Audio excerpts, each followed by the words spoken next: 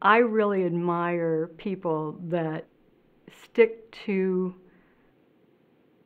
that stick to their ideals and believe in themselves no matter what.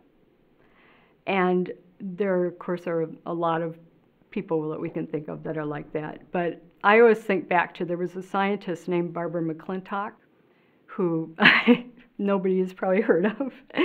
And in the 50s and 60s, she was a geneticist and she was working on corn, and she discovered that genes could jump around on chromosomes. And she went and talked about this. Of course, it was mainly men in her area at that time, in her industry at that time.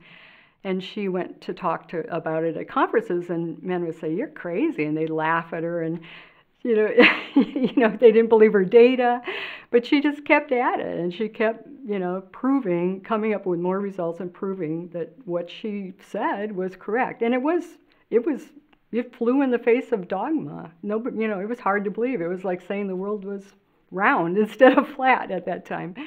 But she kept at it, and she finally won a Nobel Prize in 1983 for her work. So, so she persevered, and she believed in herself, and she kept going. So she's a big hero to me. And of course, there are a lot of heroes now today. But and I also nowadays, I think a more modern example would be Sheryl Sandberg, who I think it was great that she wrote her book and she goes out and talks to people and young women especially, and lets them know that that you can achieve what you want to achieve. And it was interesting reading her book Lean In for me, because I made every single mistake she mentioned, every one of them. I wouldn't raise my hand. Execs would ask me to come up to the table at meetings, and I said, no, sit back here in the corner.